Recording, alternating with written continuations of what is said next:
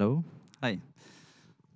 Welcome to Bergen Kunsthal and Borealis Festival, and to this conversation between Roscoe Mitchell and John McCowen.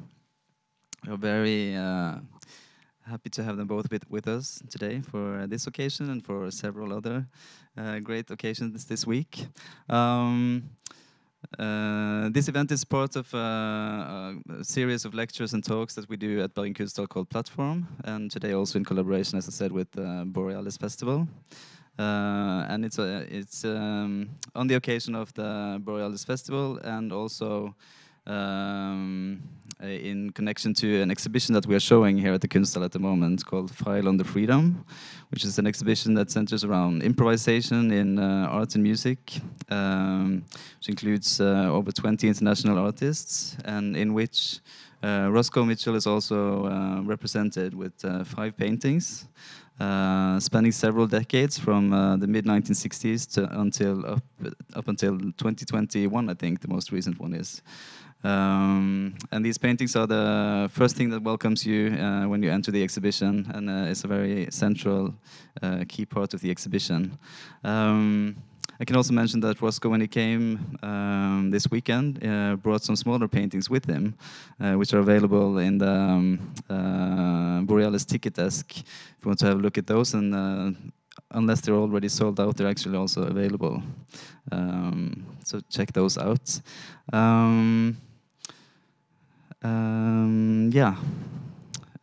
I will hand over to Peter meanwhile in a minute. I just also wanted to quickly mention that after the talk at around 2:30 there will be an opportunity for a quick tour of the exhibition with my colleague Hilde Pedersen. If someone wants to join for that, she will be downstairs in the foyer. Peter? Thank you, Steiner, and thank you to Bergen Kunsthal for having us here. The festival collaborates every year, and it's great to be part of this house. And the conversation with Steiner about the exhibition started a long time ago and has been a really productive and interesting kind of way to work together, thinking about these intersections of sound and visual art and music and improvisation, which leads us to be where we are today. And hugely honoured to have Roscoe Mitchell here. Hopefully some of you heard Nonea last night for Military Band. The first piece by Roscoe for Military Band, I think, so far, since you were in Heidelberg, playing in the army. And it was a fantastic evening. So and that was recorded by Norwegian National Radio and will be broadcast at a later date as well. So we thought, rather than who better to invite to have this conversation with Roscoe than John McCowen, who sat next to Roscoe here. John was a student of Roscoe's at Mills College and is now a collaborator and worked orchestrating and arranging the Nonea piece last night. So 2 people with a close personal and musical relationship is hopefully the best way to start a conversation. And also welcome to Wendy Nelson, filmmaker and partner to Roscoe, who's helping us with some of the things today, whose films will be featured in a performance on Sunday evening, which is the closing night of the festival. So just to remind you, if you haven't already booked your ticket to come and see Roscoe and John play and Wendy's films, then please make sure you do that soon, because it's going to sell out. Gentlemen, Wendy, welcome. Round of applause, please. Roscoe Mitchell, John McCowen.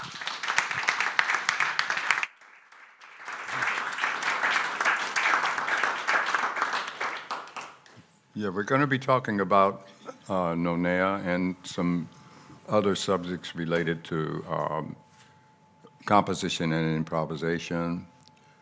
I always like to start off with a short piece of music. In terms of Nonea, the way I developed it was I did several different versions of it as a soloist and so on. So I'm going to start off with one short version of an encore from Pori, Finland. Ready? Yes.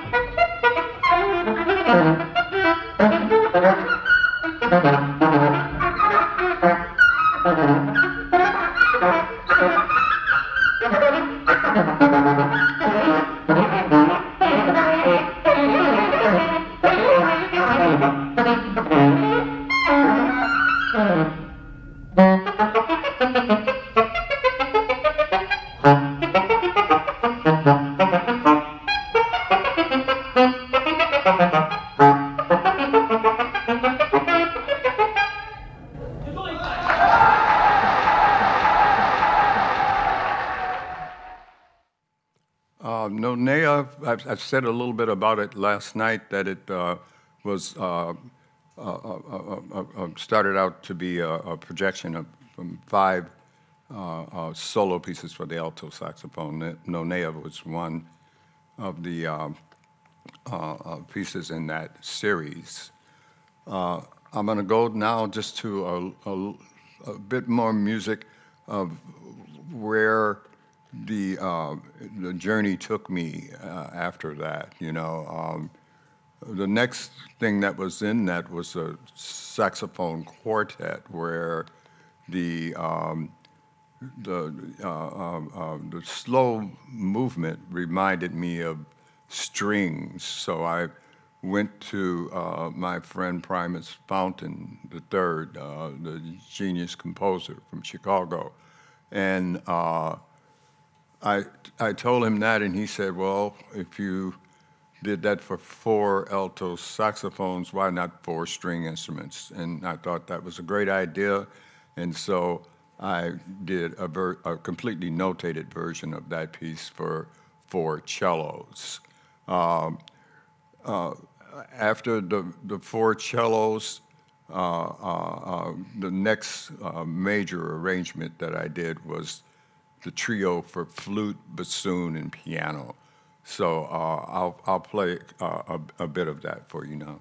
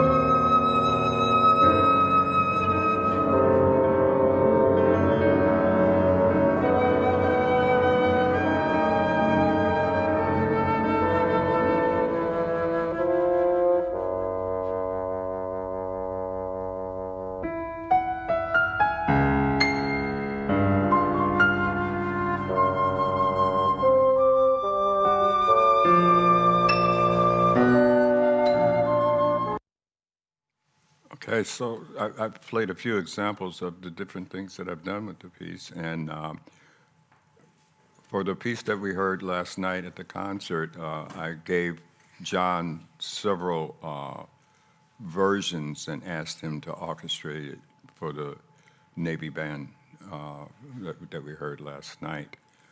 So I'm going to bring John in now, and we can start to discuss some of those things. And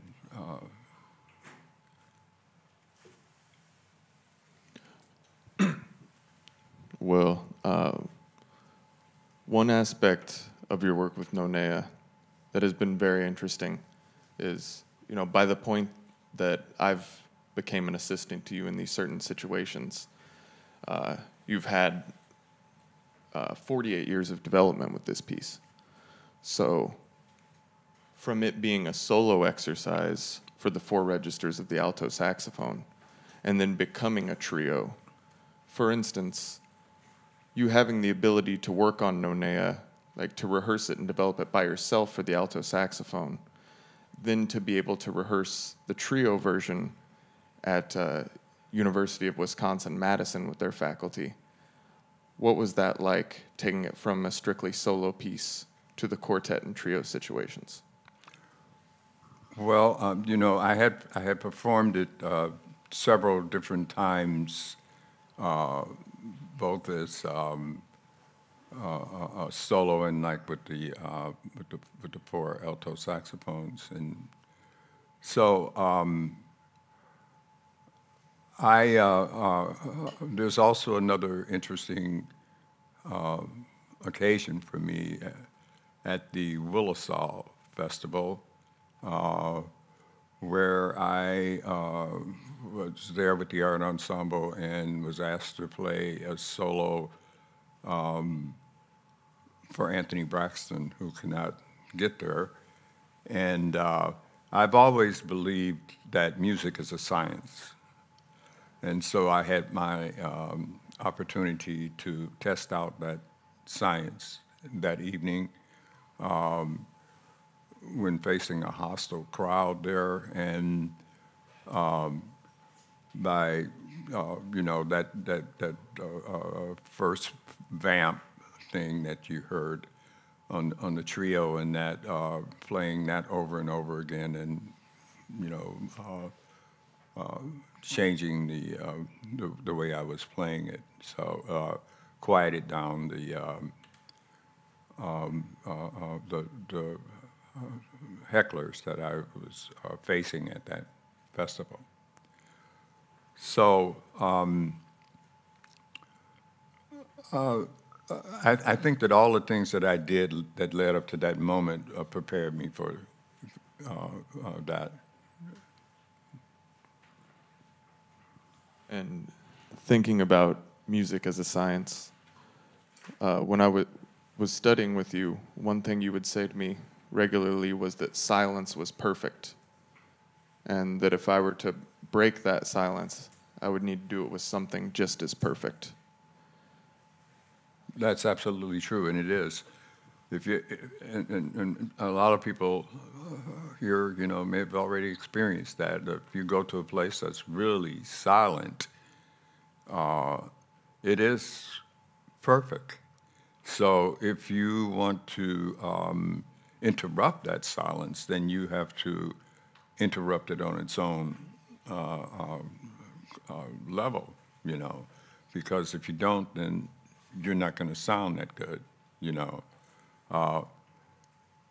and which kind of like ties into the kinds of studies I do outside, in nature. You go out and listen to nature, it's always right.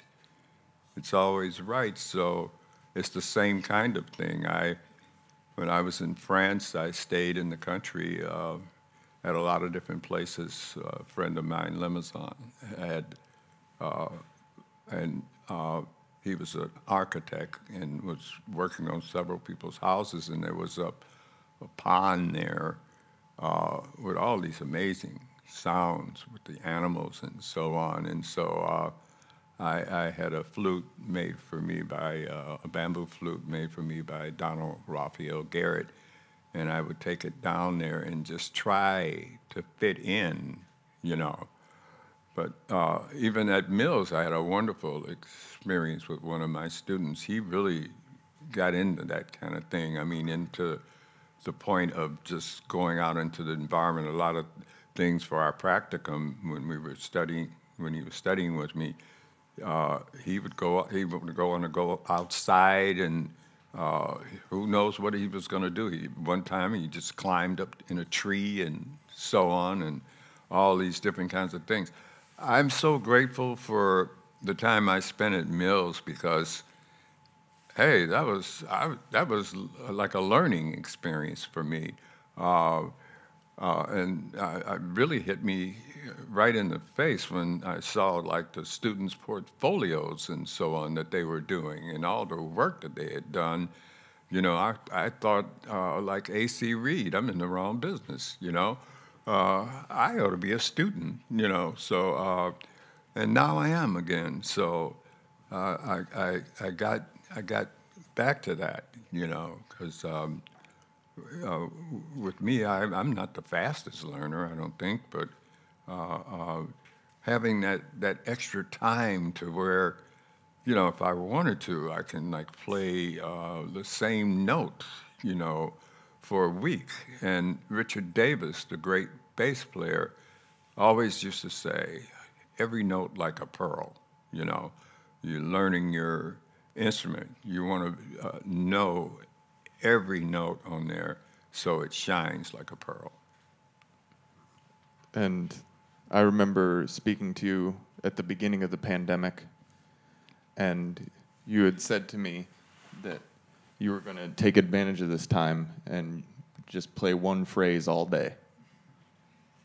And yeah, I mean, even when you were my teacher, you were always a student by being inspired by just the musical world. You know, whether one week I came to you and you said, you know, I can't put this flute down, and then like a month later, you're inspired by a certain kind of music, or C.P.E. Bach or somebody like that. I mean, we spent a lot of time playing the music of C.P.E. Bach, and you seemed like you were always studying that music, as well as music of all kinds of different composers. So, you know, while you were learning that, you were able to teach me about these things. So, you know, I don't think you've ever stopped as a student. Yeah, I never will. You know, I think I would need a few lifetimes. I'm taken by that music. You know, I mean the transversal, the flute that I play. I mean, it's they're able to identify each player by their articulation. You know, it's that personal, and each note has its own character and the way you approach that flute. I'm waiting for the pandemic to be over so I can join up again with the winds of southern Wisconsin so I can continue my studies with that. And to expand upon this kind of, one of the main points of your work is this through line of composition and improvisation as the same thing. And as, you know, my eyes became more open to this, because when I studied with you, I was still fairly young, and I just wasn't thinking that much. I was just had my head in a practice room. And then to get to this point where projects that we've worked on together, where you have sent me recordings of improvisations that you have done, and then I take those improvisations and transcribe them to notation, and then I give them back to you, and then next time I see them, it's, you know, a full score where you've taken one line and taken every aspect of that line and blown it up into bigger proportions. And to me, that's a fascinating and gifted way of working. And I just want to know how that has developed for you and where it began. Well, it began with the trio recordings on Wide Hive Conversations numbers 1 and 2 with Craig Taborn and Kai Kanju Baku. And then I asked Paul Steinbeck, to find some people to help me transcribe these improvisations. And that gave me another way of studying this process. So I realized immediately that you do it in real time, or you can take this road and have an opportunity to approach it from something that started as an improvisation, and that kind of led to the Conversations for Orchestra, where you have a chance to actually look at your process and do it in that way, where you're able to sit at home and develop it in that way, and that helps to inform, when you're doing it live. Mm-hmm. And when you asked me to transcribe the improvisation titled "Last Train to Clover 5," which was a trio with you, Craig Taborn and Kakanju Baku, it was, I think, 9 minutes and 30 seconds, and I listened to it and immediately thought, there's no way I can do this. Mm-hmm. And as I sat down with it for, I think, over the course of a year and started trying to notate it, the amount that I learned from attempting to get it onto the page, and then eventually I found that flow. And, for instance, learned about simply velocity, for instance, in Kakanju Baku's drumming, where if I was going to put that on the page, I had to think about things on a simply velocity level and apply what velocity that he's playing at to a certain kind of tuplet. And pretty soon, when I heard it back, I realized, oh, this is possible. And you were able to help me understand that. And so, by collaborating, I've been able to endlessly, this cycle of learning. And it's incredible what you've been able to forge through this compositional process. Well, it's definitely helped me out a lot. I mean, when I first started to do They Wrote for Them, part 1, I took Kanju's drum part to set the orchestra piece. And the way I did that at first was I gave one percussionist in the orchestra his hands, and the other, the bass drummer, his feet, and then I turned that into an exercise that I used on my students out there at Mills College, because I asked them to play along with us, and when they were there, trying to listen to see what was happening, I said, wait a minute, you're following, and following is like being behind on a written piece of music, because you're not there approaching it in the way that you're developing what you're doing, in the way that it needs to be, so you're not holding people back. And then when they did that, then all of a sudden they were in time, in real time. You have to be in real time with these things. Other than that, I mean, and in the improv classes, just in general, I always would start out with everyone doing a solo, so that everybody gets a chance to see who everybody else is. And then the next assignment would have been, okay, select someone that you would like to come back to the next class and do a duet with. and be able to explain to the class what it is that you were working on. Because for me, if I don't know what I'm working on, it doesn't inform me. I have to figure that out. And I would say that when you do pick something that it is that you're working on it, then stay with that idea. You know, if you were doing it like for, and a lot of times people would, and I keep a timer with me when I'm working on these kinds of things, and people, they might play for almost a couple of minutes, and then all of a sudden they're exhausted all the materials. So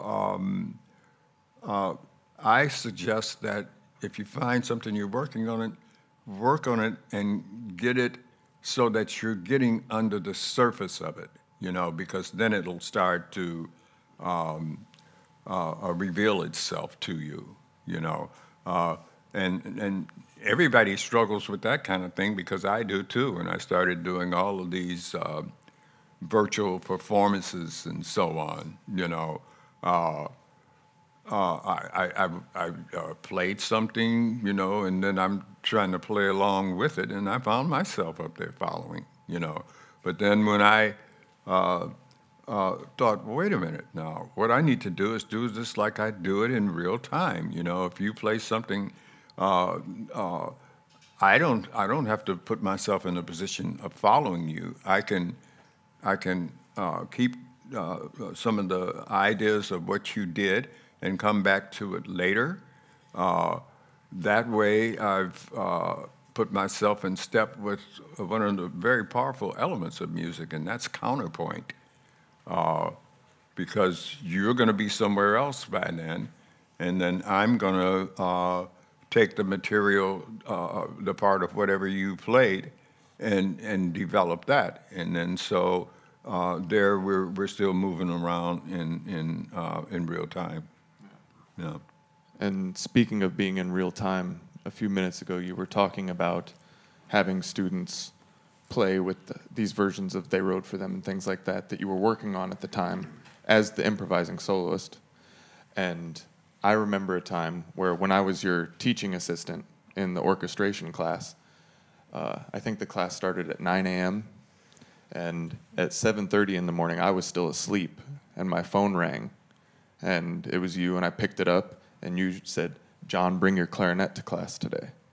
And so you talk about being in real time, and I walk in the door and you had everything set up and said, "John, today you were the improvising soloist with the orchestra." And I'd gotten out of bed like an hour ago. And I start playing, and I'm hearing you from the back of the room going, "You're not a member of the orchestra, John. You're not a member of the orchestra." And I had to quit thinking, and then I heard you start saying, "Nice, nice." And I just let it go. And that was such a big learning experience within the course of, you know, however long it was, like 10, 15 minutes. Mm-hmm. And, you know, lessons like that, and like in the improvisation class, for instance, one thing I learned from that class with the stopwatch simply was just, it brought a focus to us about the elasticity of time within improvisation, where it was always a regular thing where you would click that stopwatch, and depending on how kind of into the music you were or out of the music, like for instance, if the music wasn't really happening and I was thinking about what I was going to have for lunch, I thought a 5-minute piece was 15 minutes long. But if I was engaged and following the music and knowing everything that's happening, that 5-minute piece, I would have said, "Oh, that felt like 2.5 minutes." And so that was a big learning experience for me about, you know, time is not this concrete thing. Depending on where you are within the music, it becomes absolutely elastic. Absolutely, yeah. Yeah. Well, you have to be ready all the time. I mean, people have told me about experiences in Cuba. I mean, where you're on alert 24/7. You know, I mean, you might be sleeping and it might be in the early morning, and somebody says, "Oh yeah, come over here. We're doing this and that," and I'm fascinated by how they're. Well, I mean, they had that in school with me too. I mean, because everybody had to learn like a string instrument and so on and so forth. But everybody learns rhythm and so on and so forth and all of that. So yeah. And then I'm an army musician too, you know. So like, you're on call all the time, you know. I mean, I think being in the army was when I all of a sudden was functioning as a professional musician, you know. And with the travel and all of that, you know, by going to different places, Berlin, you know, we go to Berlin and the band from Alliance France would be there. Albert Eilio was in there. And then our band, Heidelberg Userar band, you know, and the Berlin band, you know. So it was, yeah, the Army for me really put me in step with functioning as a professional musician. Yeah. And how was that running into Albert Eiler while in the military bands? Well, let's just say that I didn't really understand what he was doing at that time. But as a saxophonist, I mean, I can't deny someone with a great sound, you know. And if the sound is there, then that makes sense. But what he did do was when the blues was being played, he played the first maybe couple of choruses in a kind of a conventional way, you know, and then he just turned into pure sound, you know, and but then we know of him. I mean, who can deny that composition ghost, you know, and all of those different things, and it's clear that he's really has a strong foundation going on there. So. And, you know, you were talking about, well, even with Nonea, for instance, you know, if you look back at kind of one of the ethos of the Art Ensemble of Chicago, of this past to the future kind of thought process, your compositional practice and improvisational practice as equals has been the same way, where always steadfast in this, looking at what you've done, learning from it, and always moving forward. That's, if I can think of one thing to describe your music, it is that it's always moving forward. And that's one thing that I've always respected about your work. Oh, thank you. I mean, but I have a lot to learn, John. I hope I haven't confused you in any way, you know, because that's what it is now. And I'm just grateful, I mean, to have all of these ideas right now, you know. So so I'm staying focused on that and remaining humble. Yeah. And that's something I've learned from you as a clarinetist, specifically focusing on the contrabass clarinet. You know, I've had so many times where I feel like I've gotten to the bottom of it, you know, where I've hit a wall with it, and I feel like, well, it's time to move on to something else. And then, you know, when I would play for you, the one thing you would always tell me is, keep working on it. Keep working on it. And sometimes I didn't want to hear that because I'd been working on it. Right. But then I'd get past that and I'd keep working on it, and a new thing shows up. The next thing I know, you know, what was a 2-minute idea is a 10-minute idea, is a 15-minute idea. And that's become a big part of my process. And I've learned that from you by simply saying, keep working on it. Mm-hmm. Yeah, that's it. Yeah. The work's never done. So. Yeah. The work is never done. Mm-hmm. Yeah.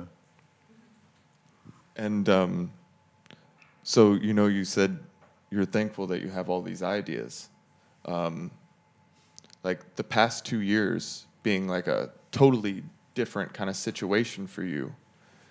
How has that been? Like, you know, I've seen you become an absolutely, well, it was common back at Mills where we'd be having conversation and you would say just kind of off the cuff, I need to get back into painting. I need to get back into painting. And then it seemed like the move back to Wisconsin and everything, all of a sudden I'm on the phone with you and you're like, oh, here's the 6 paintings I've done today.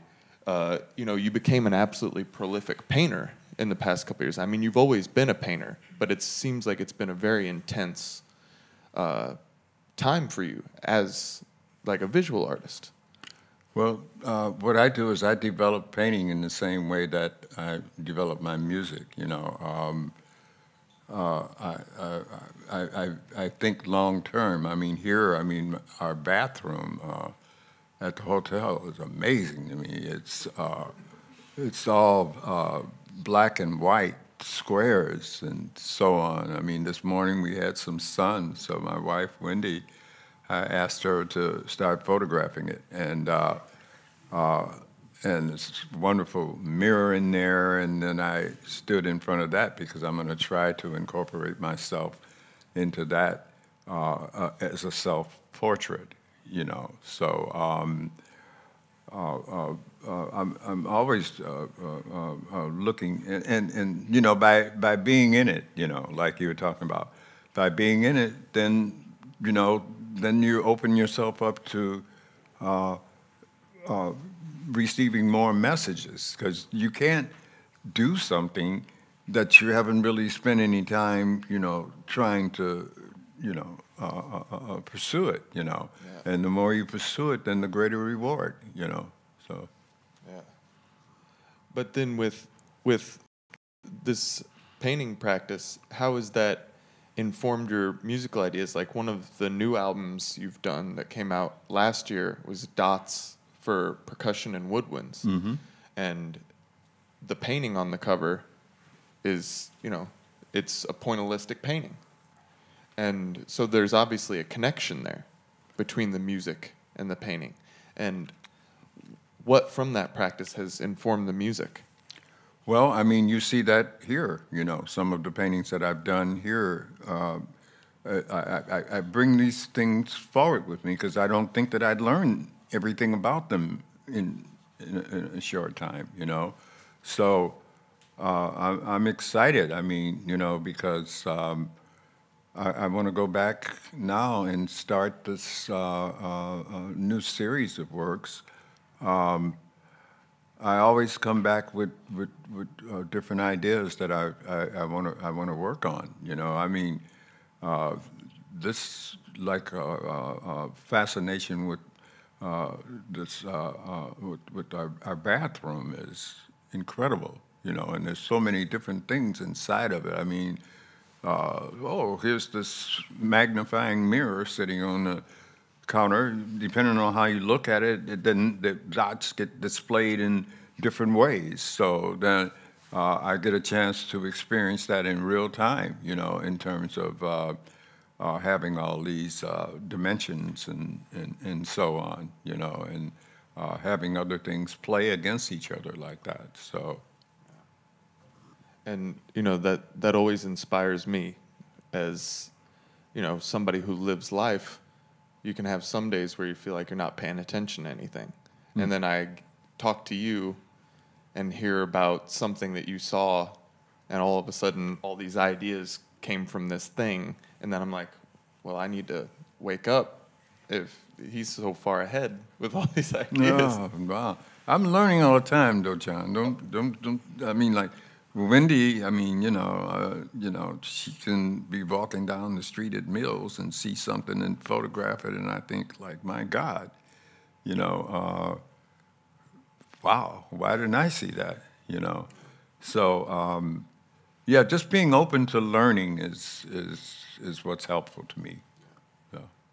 And another recent aspect of this that, I mean, I'm absolutely just amazed at this new process of collaboration which you've came into, which, you know, we're all on stage here, we're all dog people.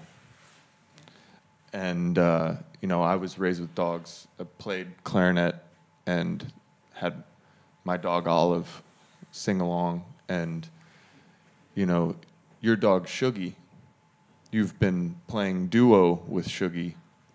And this idea of being interested in non-human communication and composition, like hearing the duo of you and Shuggy playing together, I find absolutely inspiring and fascinating. And how did that come about? You just started playing and he just kind of started going along. Yeah, that's right. That's what he did. And like what I like about him, he's an excellent musician. You know, I mean, when it's time to stop, he stops. He doesn't like noodle around. If I'm not sounding that great, he's not interested. You know, and he's capable of doing multiple voices at one time. And also, now I've started to work with him on rhythms and different things like that. So it's an interesting journey, you know. But I'm wondering, are there any questions from anybody at this point?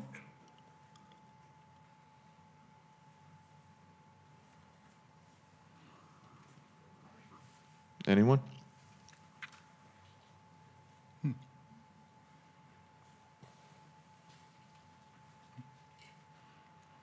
Okay, so I guess we'll just. How do you work with Shuggy on rhythms? What I do is I experiment with him with different things, you know, because he's very curious about stuff, you know.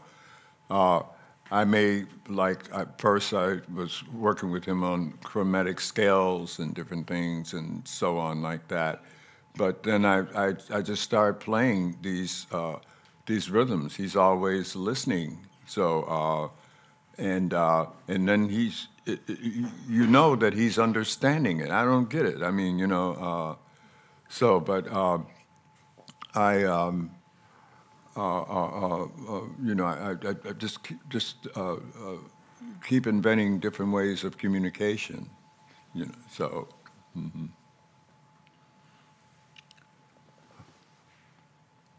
Hi, Roscoe. Yeah. I was just wondering, I've seen some of the films that you've been making over the last 2 years, and not only you playing some of the many instruments that you saxophones and many saxophones, but you're also playing your percussion cage. I wonder if you could talk a little bit about that, because you have this side of your practice that is around percussive instruments as well, and talk a little bit about that, the development of that. Okay. I would credit Malachi Favors with getting the Art Ensemble into that, you know, and he called them the little instruments. And so we added all that to our performance practice in the earlier days, you know. We traveled around with several percussion instruments and our horns and stuff like that. And we had, when we first came to Europe in 1969, we took the boat over and we brought over 2 motorcycles, my motorcycle and Lester Bowie's motorcycle, and Malachi's Volkswagen bus. And we got off the boat there at Cherbourg, and Lester's motorcycle, you know, conked out. It was a BSA. And so he jumped on the back of mine, and we drove into Paris. And wow, what an experience that was. I mean, I had never driven, you know, in Paris, and then we're going around the Eiffel Tower, not the Eiffel Tower, but the Arc de Triomphe and all of these different places, and getting used to that driving pattern there was a phenomenal experience. But, Yeah, and then when we got there, we lived at the band lived at Montan Blanc, I think it was Maison Blanc. Yeah, it was the mental hospital because the Claude Delclou, the drummer who brought us there, knew this doctor that was a trumpet player. And then the band was staying there, and Lester and his family moved into the Pack Hotel in the left bank there. And but what the art ensemble was like a family, you know. I mean, we rehearsed, 5 days a week from 9 to 5, and no one had to ask, what are we doing tomorrow, you know? So, and we did that for like a really long time, you know? And the reason why the art ensemble survived, it had to become a cooperative because everybody was giving way over 100% of their time, you know, to this development.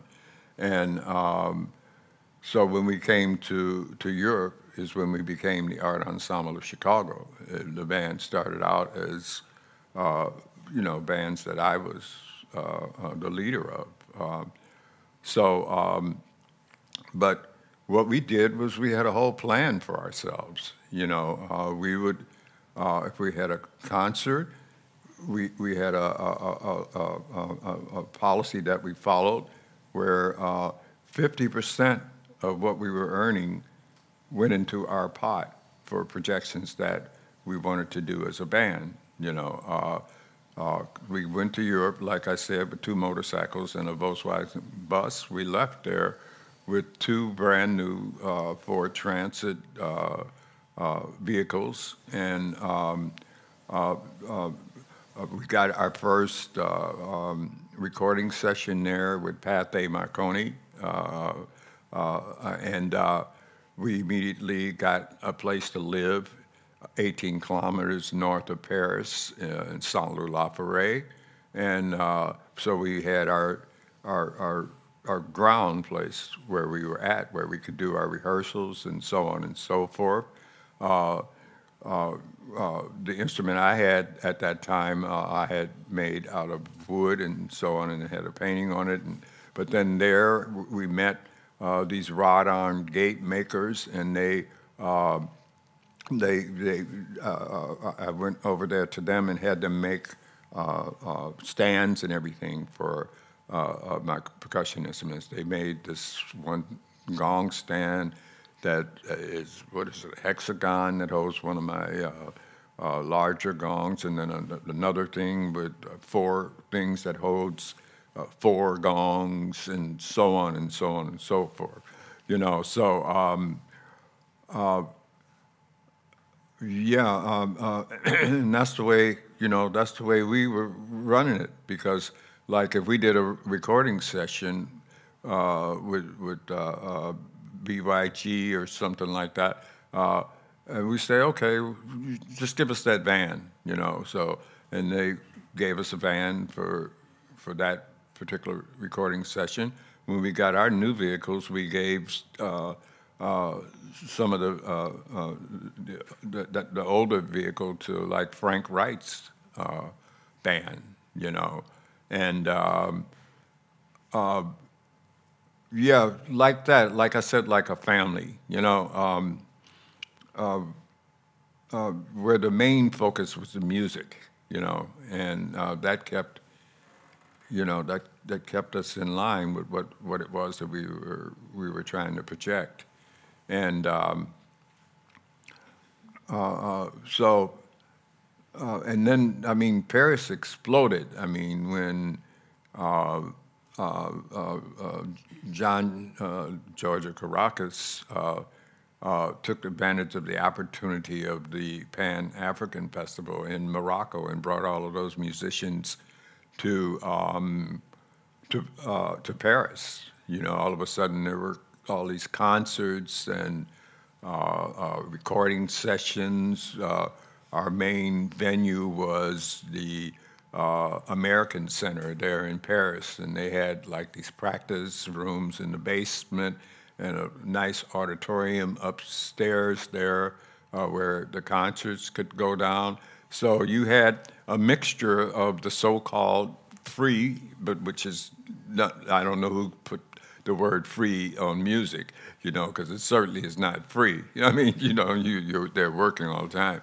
But, and like people like Philly Joe Jones and Johnny Griffin and Hank Mobley and all of these people, they were right down there with us, I mean, some of my most enjoyable moments were the so-called drum battles between Sonny Murray and Philly Joe Jones. I mean, Sonny Murray would do his thing, and then Philly Joe would just take the sock cymbal, and all of these different things. I mean, and then I understood because I understood. Well, I knew that, but I mean, not as much then. But it never stops. People that are on their music. I mean, they're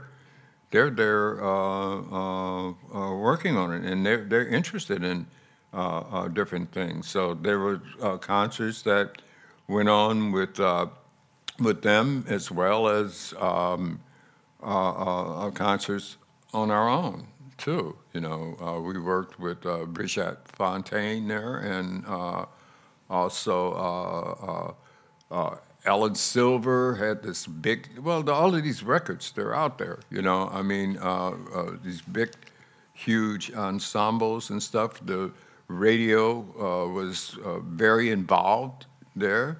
And then like promoters, and I've told people that like, I came to Norway too because there was this man here called Helmut who was putting on concerts here. So different promoters were bringing different people around to different places. So it just exploded in creativity and music and so on. I've never seen Paris like that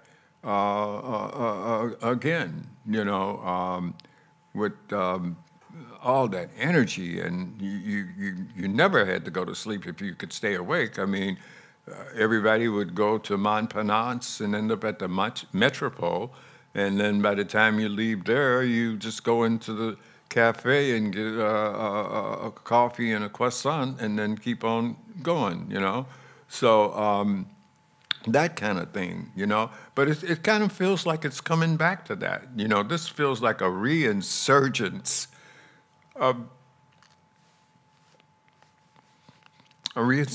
of the music and where it was in the 60s to me, and so I'm happy to be a part of that.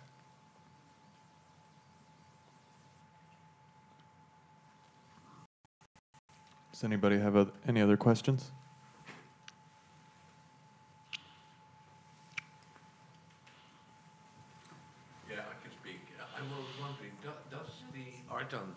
Does the Art Ensemble of Chicago, is this still a living entity? Are there plans for further performances, or what is the situation with, basically it's only you and Don Moyer who is left of the original, but do they still give concerts or planning to do so? Well, we had our 50th anniversary in, what year was it, man? 2019, yeah, because we became the Art Ensemble in 1969 when we came to Paris. So we did a whole tour of in the States and Europe and all of that. But then after that, the pandemic hit, where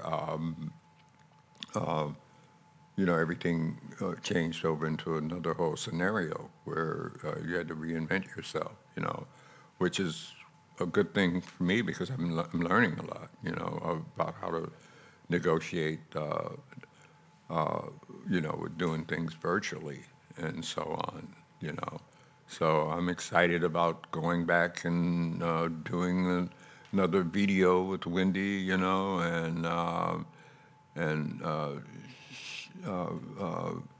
so we just keep we use every opportunity as something to learn, and there always is. You know, there always is. There's because we talk about it and we say, oh yeah, but the next time let's do this, and next time let's do that, and so on and so forth. And I've watched her like grow by leaps and bounds. You know, I mean, because now she's like on her way to being an excellent recording engineer and so on, and the different things that she does, like with video and putting it together and all of this kind of things, and you're going to see that, you know, like at the multimedia piece that I'm doing for my solo, you know, it's not a boring life at all, you know, so.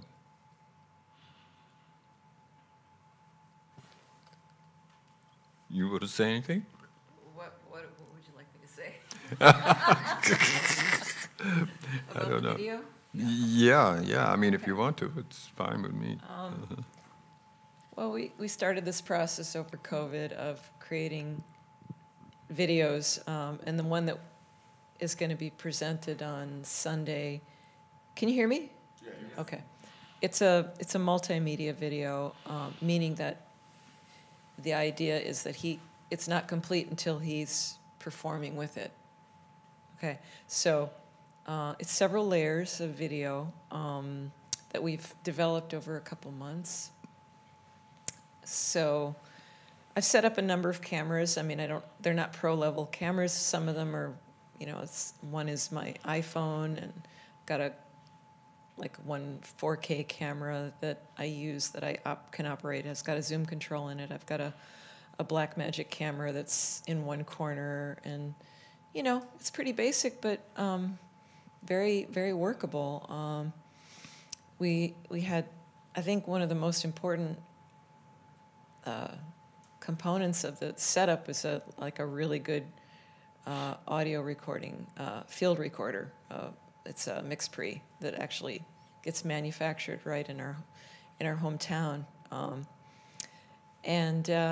so getting a good audio recording is probably the most important part of the process. But we did for some of it kind of an additive recording process, because Roscoe, it was really important for him to be able to hear the music as he was performing it. So he didn't have headphone monitors in as he was laying new tracks down. Instead, we had a small speaker in the environment, and then as we were adding to it, we had to continue adding on top of it, which means that we couldn't take any part of it out without you being able to hear the speaker in the room. So we couldn't isolate anything. So it was a very interesting way to work, but it really worked, I think. And there are some aspects of it that were done separately. So they weren't recorded to necessarily go into a specific place in the recording, but you know, we were so intimate with the music by that time that Roscoe just kind of knew this can go in these kinds of parts of the timeline. And so he recorded them, and then we laid them in the timeline. And the way I worked is that we mixed the audio first. You know, we found out, because we had hours of material, and we didn't know what was going to end up in the video at the end of it. It was just a matter of hearing it. So we mixed the audio first, and I did it in my video editing program, Adobe Premiere Pro, so that I could see where to synchronize the video. And there's, you know, in some cases, very densely layered video, and in some cases there was just one or two tracks, sometimes just one, you know, depending on what we were emphasizing. So, I don't know. I guess that's all I can say about it right now. Did you have anything to add, Roscoe? Did you have anything to add to what I was saying? Anything that, comes up to you about the recording process? No, we're still working on it, you know. Yeah, so. still working on it. You know, it's in some cases complex, but we're learning new ways to make it more efficient as we go along. So it's fun. All right. Very masterfully done. Oh gosh, thank you. There you go. Roscoe, when you're playing to a video of yourself playing, do you ever find yourself following yourself and you have to stop yourself? No, I figured it out, you know. Yeah. I figured it out. I mean, like, what I've done is I've gone through this video several times and discovered several different kinds of ways of playing it and so on.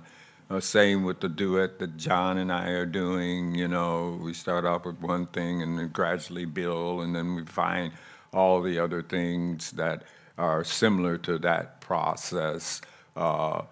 So we can shift the sounds from one thing to the next, and so on and so forth. So, so no, I think well, we'll see.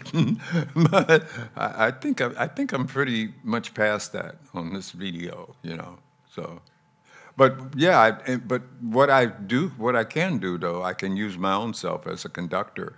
You know, if I watch the video, that's something that's going to strike there, I can get paused and strike with that and add another tone with that if I choose to do that, you know. So, but another good thing to take a note about improvising is that if you're coming in when someone else is playing, sometimes it's better to come in on an upbeat, you know, instead of, you know.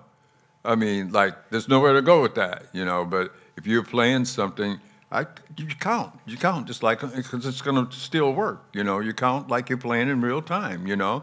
You count, and then you come in on the upbeat, and then you join in, you know. It's all of these different things, I mean, that are helpful, you know. What will you be playing on Sunday night?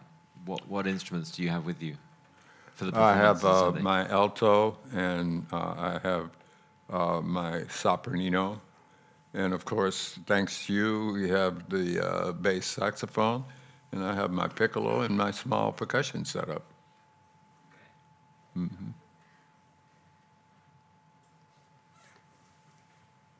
Can I ask a question? Sure. Okay. Do you want to talk about how you create these like little percussion setups that you can travel with? Because I love that. I love that. Yeah, well, see, like, you know, in Madison, there's some really inventive people. I mean, my friend Steven Sylvester, he is, wow, he can turn off his phone and not answer it forever if he wanted to. Thing about it is that he's an inventor, and he worked a lot with developing artificial limbs for with people and so on and so forth like that.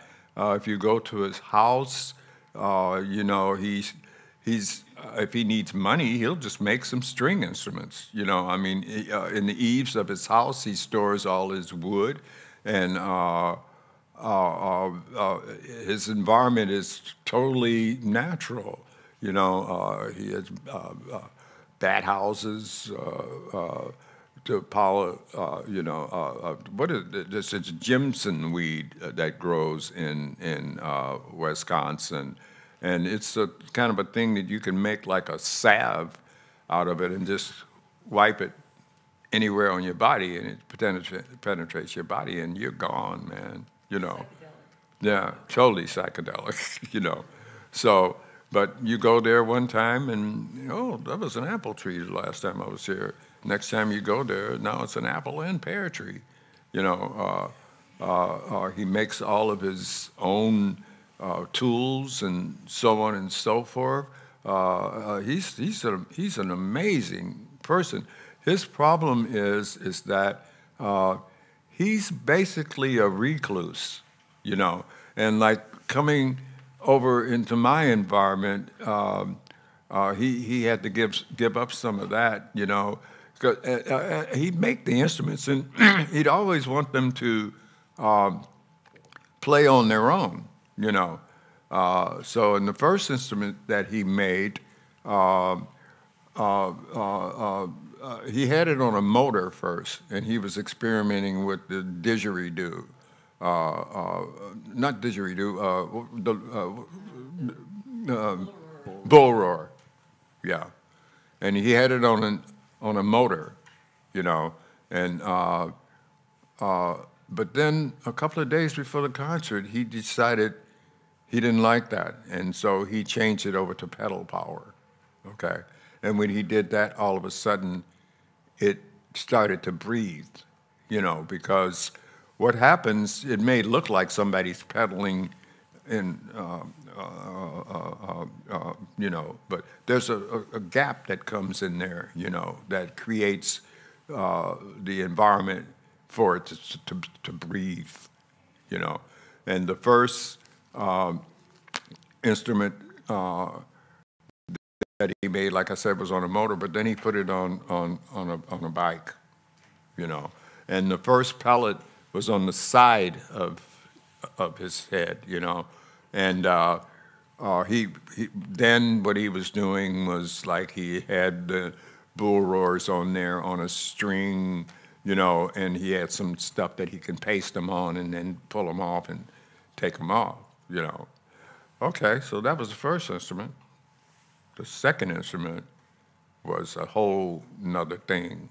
He had this bar that went from the back to the front with these triggers and different things on it where he could let out these different sounds, you know. He had the opportunity to pedal it. And so he not only stopped there with his feet, he put some pedals for his hands as well, you know. And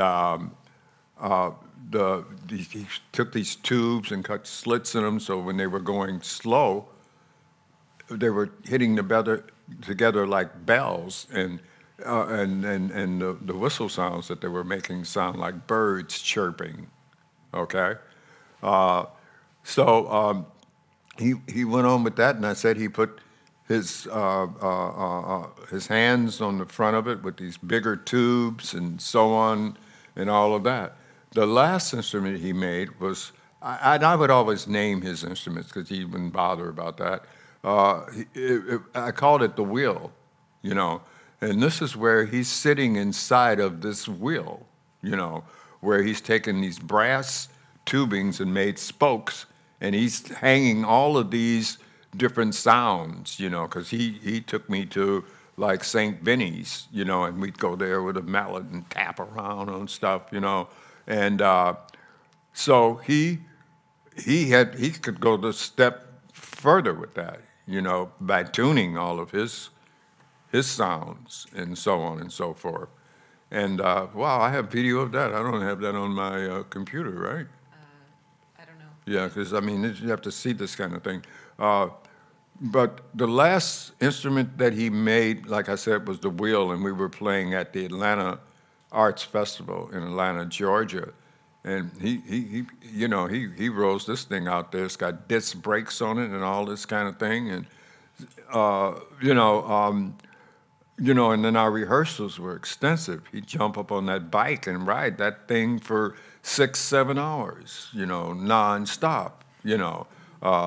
So he is an amazing man. And I was working also in the company of Dennis Knockbottle, this, you know, some of these suits you're going to see on the video and stuff like that. He made those for me, you know.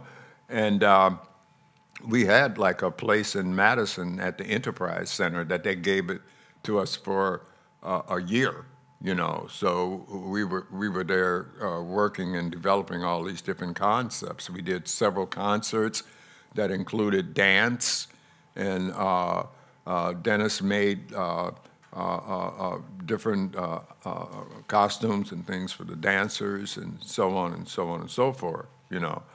So Madison is a very interesting place. I mean, you don't see a lot of people come out, not unless there's something really happening, you know. But then when there is, then you see all these people come out of the walls and so on for that. So, and what I like about it, you can really establish long-lasting relationships with people, and it reminds me of like when I was growing up. You could have that kind of thing going on like that. So. Yeah, so he's disappeared again. Like I said, he doesn't. Yeah, well, like he doesn't need. Yeah, he's pretty self-reliant, you know, and he used to always ride me, you know, because I was, you know, I like these nice cars and everything, you know, and I've been driving like Lexuses and all that kind of thing since. This 92. They just came to the States and all that in 1990. So, but yeah, he's definitely interesting person and a genius, you know, and Dennis Knockball as well. Did he make the percussion setups that you bring with you when you travel? No, I make all of those. So you make those yourself? Yeah, just. You know, I had my larger percussion setup when I met him, you know. So, but all of these, you know, we went to St. Vinny's, and then so like this one that I have here, you know, it's made up of found sounds, and it also has some conventional sounds on it as well, you know. I have several of them, you know. And you'll see that on the video. You'll see the larger one that I have in the basement. But that's not my large setup. I mean, my large setup is out in my studio, which is called the cage, the percussion cage, at the Museum of Contemporary Art in Chicago. We had a whole setup of during the AACM's 50th anniversary. We had a whole setup of all of the Art Ensemble's instruments, and I had all my trios there, Tyshawn Sorey, and all of these different people were in there. As a matter of fact, Tyshawn Sorey, once he saw, you know, my percussion setup, you know, the next time his drum rider was like, "Whoa, wait a minute, Tyshawn," you know. So, yeah. So, but yeah, I make several of these things, and I've always wanted to make one that was small enough that I could just pull it out of the case and it's ready to go. And we're pretty close on that, I think. With this one, you know, but one of the best things about it is just finding all these sounds to match together, you know, that work well together. So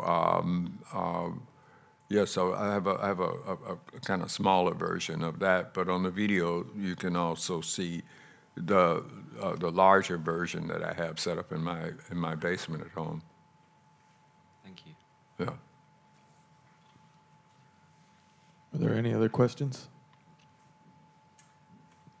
I had one, just going back to, it was interesting to hear that two of you in conversation about your relationship as teacher and student, and this quite long collaboration, I guess, that you have.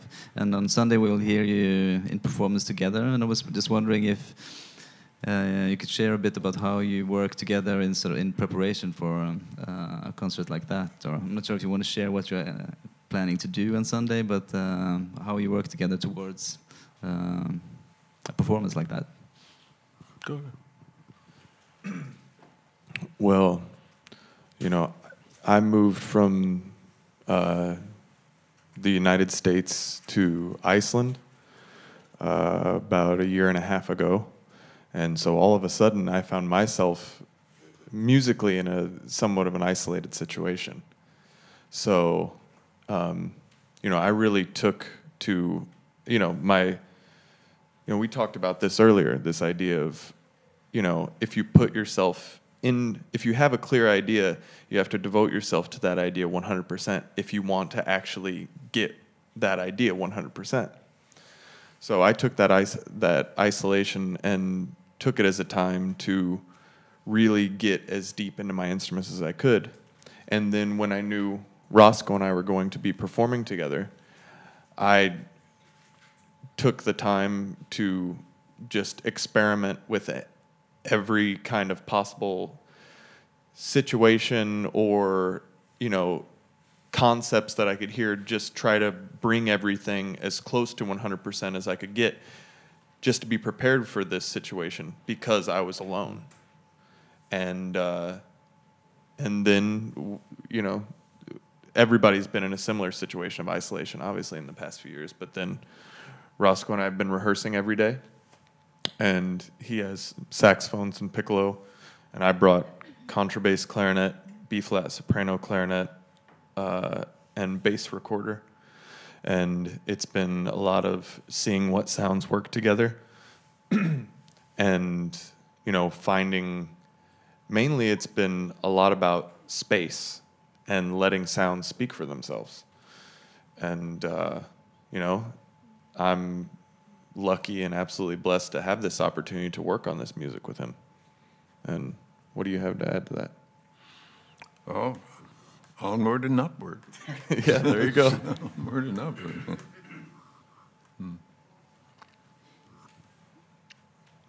Okay. I think that's about all we have time for, but I'd like to thank Wendy Nelson, Roscoe Mitchell, Peter, thank you very much, Steiner, everybody at Borealis. See you at the concert on Sunday. Check out the exhibition downstairs. Thank you very much.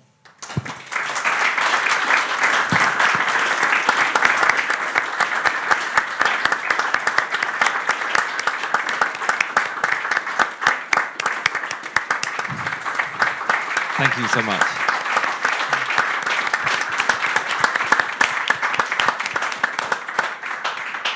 Thank you for all those insights and stories and just ideas. And I think, onwards and upwards is definitely the way forward, always learning. As Steiner mentioned, starting in 10 minutes or so, there'll be opportunity to have a guided tour of the exhibition featuring Roscoe's larger paintings and many, many great works from contemporaries and peers from Scandinavia and in the US. So do take the opportunity to see that show.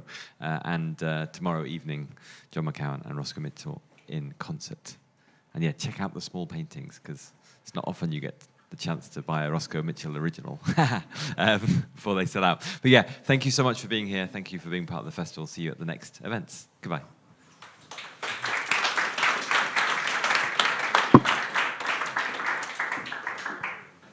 Thank you, Peter.